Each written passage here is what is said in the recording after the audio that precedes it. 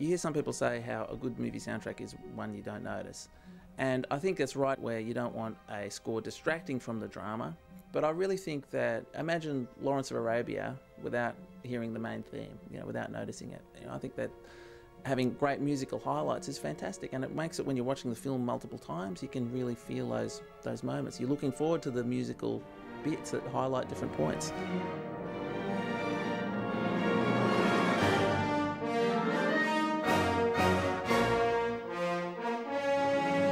The nature of the film really required a big orchestral soundtrack that could really pump it up and communicate a lot of the more subtle emotions of the characters, because there's no dialogue. I was really lucky to find Christopher Gordon. Well, when Pete first came to me, he had a short segment of the film. He talked about some of the music from Raiders of the Lost Ark, I think, and the great scores of Bernard Herrmann in particular. And so that sort of stayed with us right through the whole thing. It was very clear. I think Pete had a very, very clear idea of what sort of music he wanted. You can certainly hear the influence of Bernard Herrmann in this score.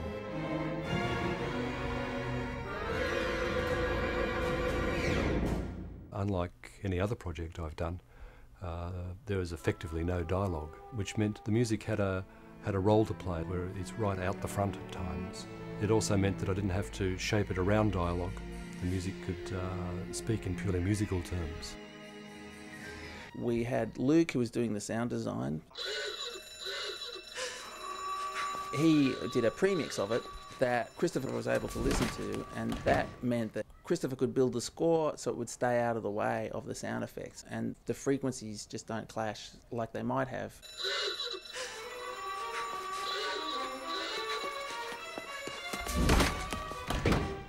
In some feature films, they're rushed at the end, and so they have to do the sound effects and the music simultaneously, and when they get put together, sometimes there's a bit of a fight. But what was fantastic in Ward 13 is we managed to avoid that. My process with scoring picture is I have an assistant who goes through the entire score and actually logs every event that happens in the film.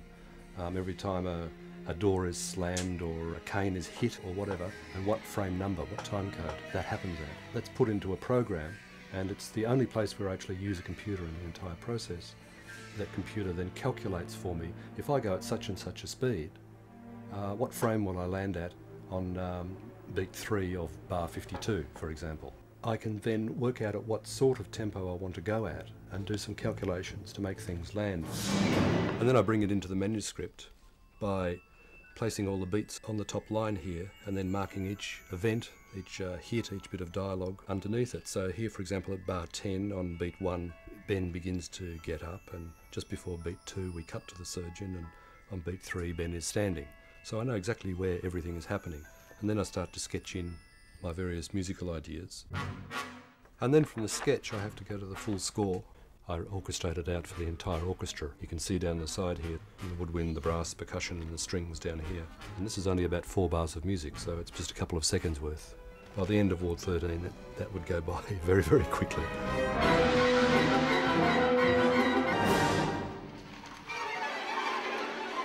One of the very special things about Ward 13 was that we were able to have a full-size orchestra, which is not all that common in short films, and that enabled me to have all sorts of colour.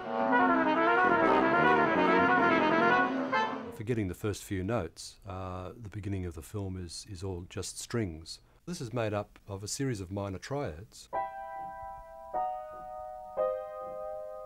with an extra dissonant note thrown in, so that you get this effect.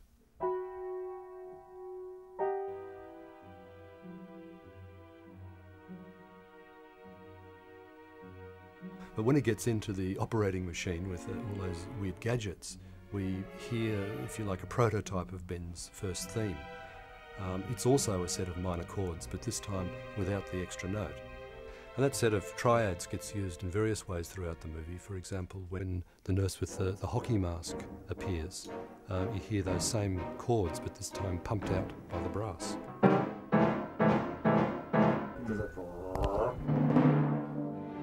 So later on I've added a melody over the top that's, I hope, quite heroic.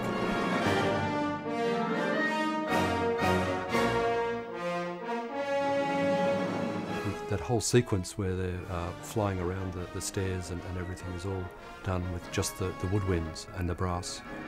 Pretty much the entire score comes from those two sets of minor chords basically, which is what gives a certain tragic, horrific quality to it.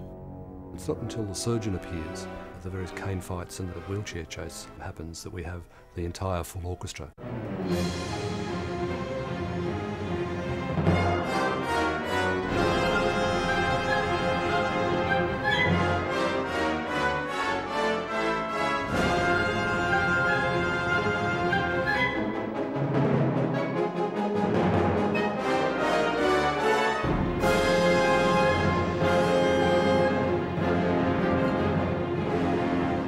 So there is a sort of a shape of gradually increasing the momentum throughout the film.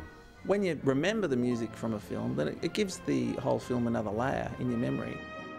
So what was great hearing Christopher Gordon's score for the first time was that all the twists and turns in the movie, the music took those turns as well and just enhanced and brought out the slightly less obvious things and just really heightened the whole movie in this incredible way that was better than I'd imagined, which was fantastic.